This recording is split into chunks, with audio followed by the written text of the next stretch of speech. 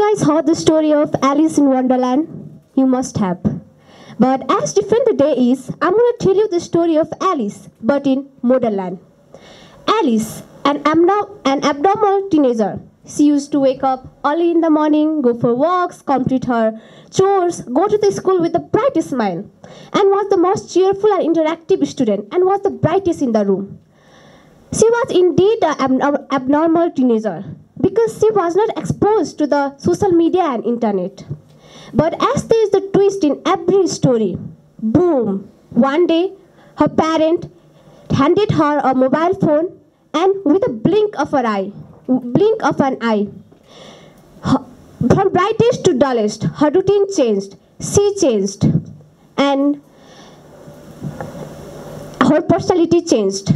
A very warm good morning to one and all present here, respected judges, teachers, my old friends, and all the inspiring personalities present here. My name is Ditika Bhandari from grade 9, currently studying at Bright Future Secondary School. First of all, I'd like to thank Panorama TV for providing us such a great platform to express our views and sharpen our skills. And as you all know, the topic for grade 9 is advantages and disadvantages of social media in student life. I'm here to talk about that. Social media, newly made for communication and transfer of information. Who could have thought it to have such a deep impact on the life today? Back then, people thought it was a life-changing app, and without a doubt, it became one. It plays a very significant role in the development of the world today. Can we imagine our life without social media? No, definitely not. Social media is a part of our life. Social media is everywhere. Finance, yes. Politics, yes. Jobs, yes. Business, yes. Education, yes, yes, yes. Education is not even possible without social media at this point of time. A few years back, when COVID was in the town, when everything was shut down, people were worried what to do. There was a huge gap between teachers and students. At that period of time, Zoom and social media entered the room as a life changer. It not only provided a very suitable platform for both teachers and students to teach and learn, it had also a lot of advantages. First, it saved the transportation cost. Second, it saved the both time and energy of both teachers and students. And not to forget, like teachers and students from anywhere in the world could teach and learn through just a click.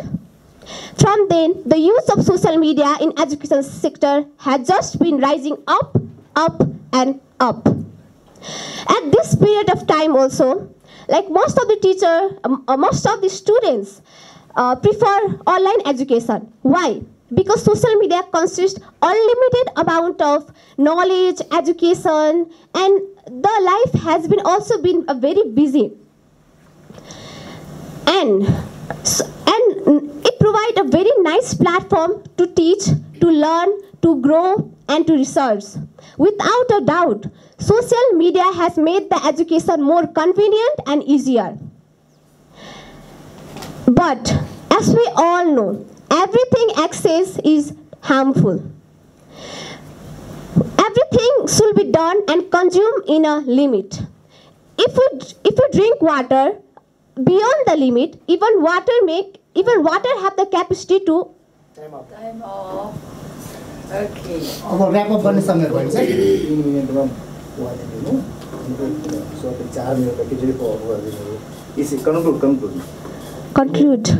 Oh, 1 minute. Okay. You conclude now.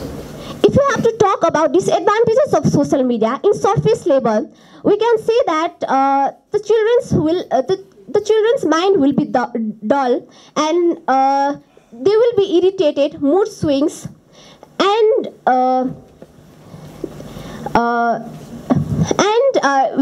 deeper into the ocean, there is cyberbullying, unsecure privacy, bad influences, and many more. To be honest, if you ask me, the The disadvantages of social media is not as great as compared to the advantages of it.